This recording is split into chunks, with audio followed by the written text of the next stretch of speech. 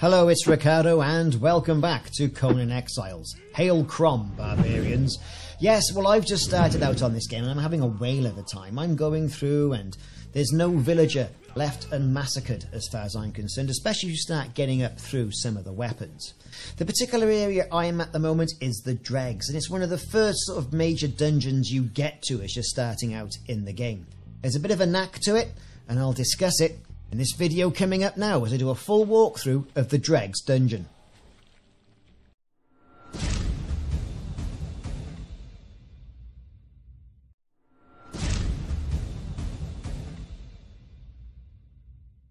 Who doesn't enjoy a little bit of dungeon creeping, hey? Well, the Dregs is located in D4, and it's in that dark area, quite hilly area, just past a small village.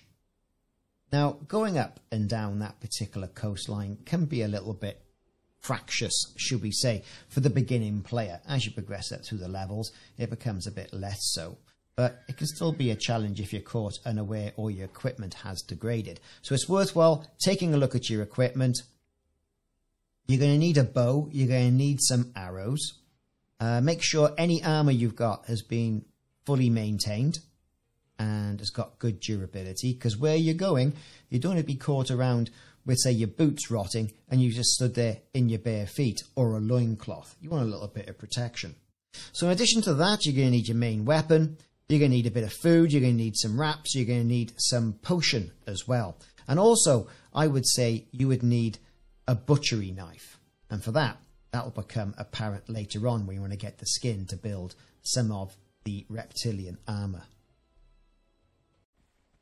So welcome back to swords, sandals, sorcery and possibly axes. This is the Dregs walkthrough. I've got all the way through. I've still kept a couple of villagers alive because as we get into the main temple of this particular area, we have to do a blood sacrifice, and that's easier said than done, especially if you've got overzealous thralls who are killing people. Either way, I think I'm in good shape. There's still one hanging on to grim life there with my thrall, probably because I've equipped my thrall with a bludgeon. Now, if you approach this circle in the centre of the main structure, you'll see some ghosts, and the ghosts are performing a ritual. This ritual is, well, to be fair,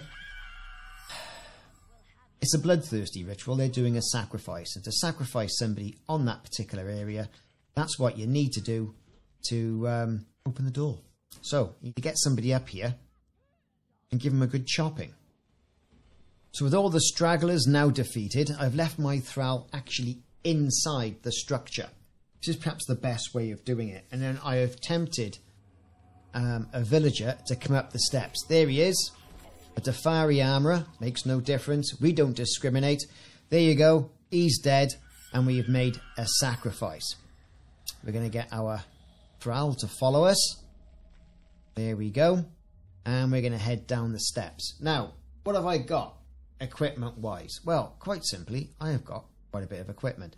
This equipment is just medium armour, what I'm dealing with here, but I have got a pretty good axe. Approach this tablet, press E to interact, and you'll acquire some new knowledge, right? And also the dredger aspect of things. Over to this first pool here. At the bottom of this pool, you're going to find a chest that will contain some of the items you need to get through this dungeon if you are somewhat unprepared. That'll be bones, stone, a bit of brick, some other items. Some items that are worthwhile having, but they are going to, they are going to impede your encumbrance if you get too overzealous by going after all the chests. Now, we've got these sort of like Kumo dragon sort of affair things. Probably a good idea to dispatch those as quickly as you possibly can. Once you've done that, you can either give them a good skinning or a good hatcheting, depending on what you're after. I'm in the market of growing some material back at the old base. I'm going to put a sword back on my thrall. She's got a nice steel broadsword or two-handed sword. That's fine with her. And don't forget, here's a little tip here. If you've got a thrall with you on this mission, don't be afraid of using up their inventory slots as well to hold certain items, whether that be bandages, whether that be food, or even additional heavy materials that you may have. It's all worthwhile handing off to your thrall follower. Now, in and over to the right, in this sort of like cave antechamber, you're going to find yet another wooden chest. So, up these little steps by here, there's your box. Again, you've got bones, some wood, a glass flask. It all depends what you're going to get. But typically, you're going to be finding some bone and some other items that you're going to need to ensure that you've got the item to survive and progress this dungeon. Some of the items that you are going to need are going to be a bow and arrow.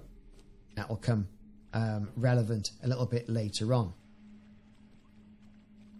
Also some potion, some healing potion, and some wraps. Heading towards this fire up by the main steps, we're going to be waylaid by these beasties. All good for your experience, mind you.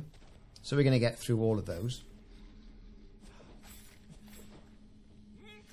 Chopping them up. All good stuff.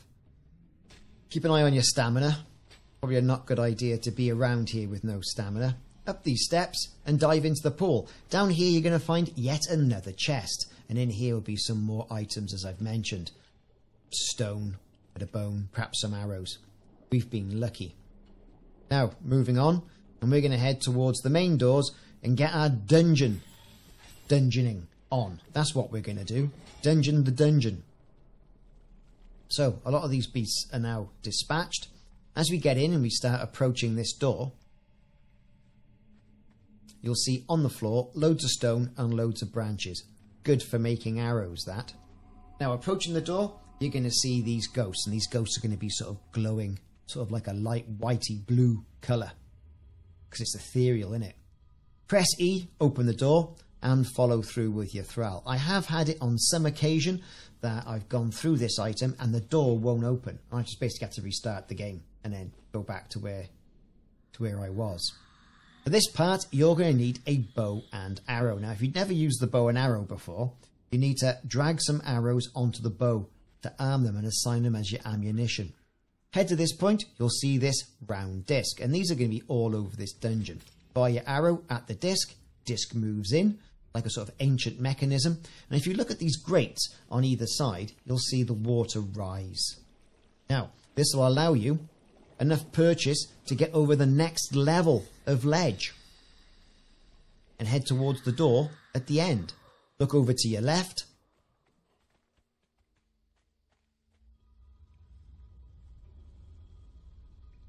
Right, moving through. Great little area, this.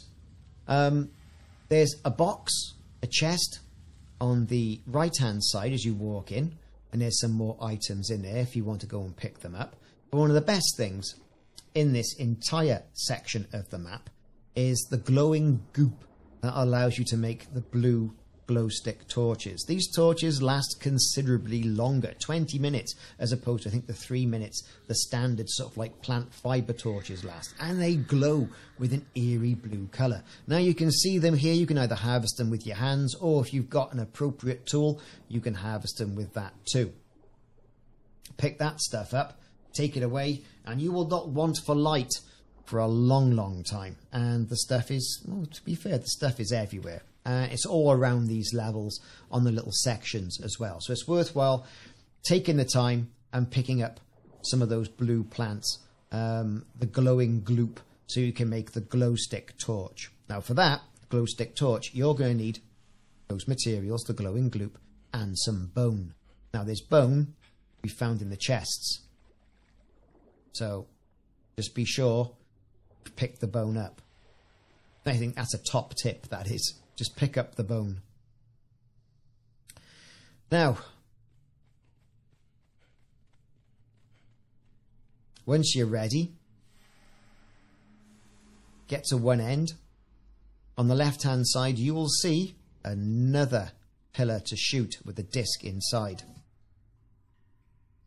So here we are, waiting for the waters to rise so we can get ourselves over to the next level. If you go off to the right, where the broken pillar is, you can have a little look around past the grates, and there's yet another box that can contain a little bit more loot that you could want. Swim back as fast as you can. Get up onto the ledge.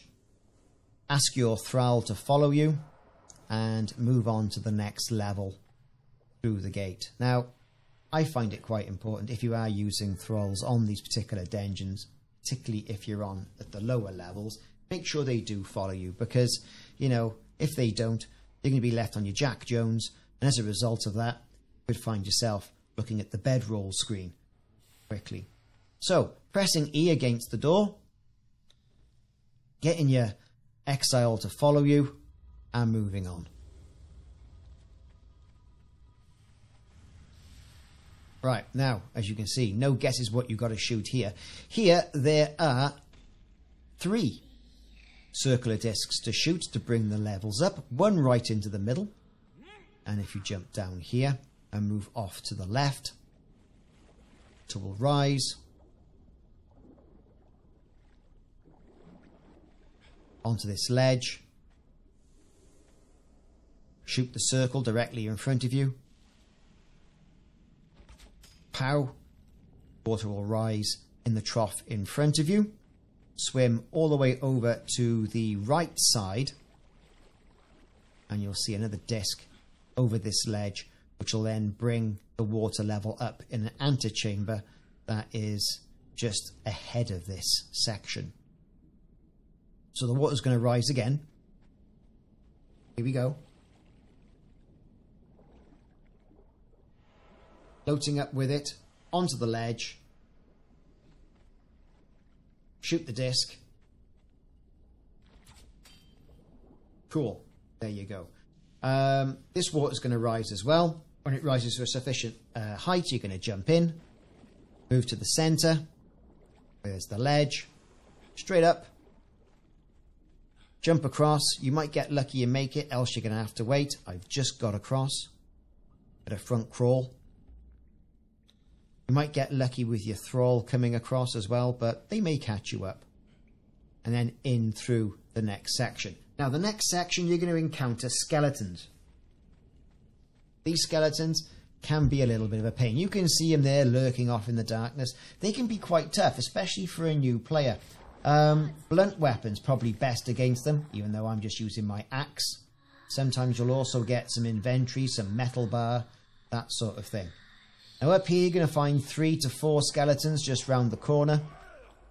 They're going to spawn, they're going to rush you as well. Be very careful that you don't run out of stamina. That's going to be very bad, because you're going to be left fighting at least 3 skeletons, without any get up and go, because your get up and go has got up and gone. So there you go. Have a look round the bodies, bit of glass here and there. Make sure you're not leaving any swag behind. Moving on to the next section.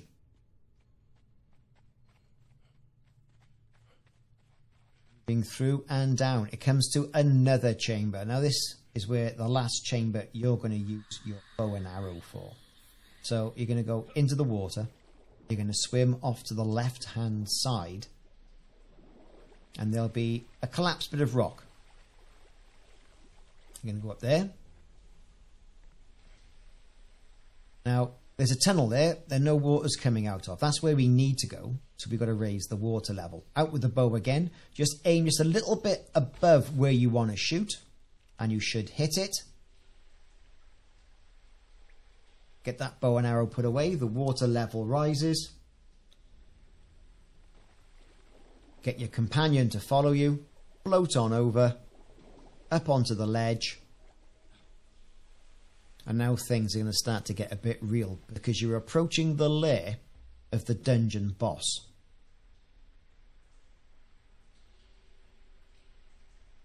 For this, make sure your health is full. Got some potion ready so you can quick select it on your belt and move in to the main snake section or guardian section. So I'm moving some aloe healing wraps in there. It's good stuff. So as you move around the corner, there's going to be a chest on the left-hand side with a few items in it, I think major. But there's also going to be a skeleton, and they're just going to rush you. If you're not prepared, you're going to get rushed. Opening the box.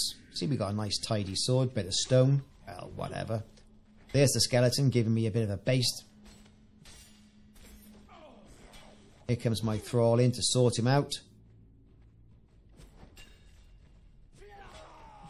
Here we go. That's the skeleton gone. No problem. What's he got? A little bit of iron bar. That'll do nicely. Never throw away iron bar. Quick sort out of your inventory. Look at any encumbrance. I'm kind of alright at the time being. There's no point really getting rid of too much stuff. Let's move on. Right. There's the boss in all his snaky serpentine glory. And another skeleton that's come the other way. So we just quickly dispatch him. No inventory on him. And let's start to progress up towards the serpent. Now, they are going to start spitting out poison. So I run back and forth, and the thrall will do a really good job as well to distract them. As soon as he goes under, he's going to sort of like flop out onto the chamber. That's your chance to give him a good thwack with your axe or with your daggers, if you've got bleed on the daggers, to do a little bit of damage. You see, we took quite a bit off him then. We've still got some stamina left. We're going to hide down this one area here. Move back and forth. Dodging is poisonous spittle, which is what it is. Back and forth, back and forth. You can use some rolling, but that uses stamina as well. Moving up onto the main chamber. If you wanted to try and attack you as well, so you can give him a good belt. So as soon as he goes under, you know he's coming back out. I usually try and get to where the steps are. Out he comes. Trying to flatten my thrall. There we go. We go to town with the axe now. Good old killing humdinger of sweeps there. Yeah, really taking him down. One more pass. I think we've got him. Our thrall seems to have jumped into that poisonous pond where he's actually doing his thing. So we're going to recall the thrall. Don't want the thrall dying. There you go. He's spitting all his poisonous stuff here, there and everywhere. There you go. He's still up. We're going to carry on running around. He's gone under. He's going to get it now. Oh, yes, he is indeed. And he's out. So there you go. Go to town on him. Chop his head off. There you go. And he's dead. Now, this is where you can either use the butchering knife, where you'll get some hide, which you can turn into armor, or you can start to butcher for meat. Now, with that, you pick up all the meat. And if you'd use the butchery knife, like I say, you'll get some hide as well. Press E to interact with that, and you'll get a lot of other items you can then craft. Abysmal swords, abysmal daggers. And then it's just time to make your way out of the dungeon, finally. Time to Foxtrot Oscar, as they say. Head for those grates, and then press E to return. And you can see all the different items I've collected. An eye, I've got abysmal fangs, I've got meat as well, which is great for restoring health, and some other items as well, along with a small staff. Return to surface, and there you have it. And then it's time to go out and start doing some cooking of the abysmal meat, and also craft some of that lovely armor. I've been Ricardo, thanks for watching, see you soon.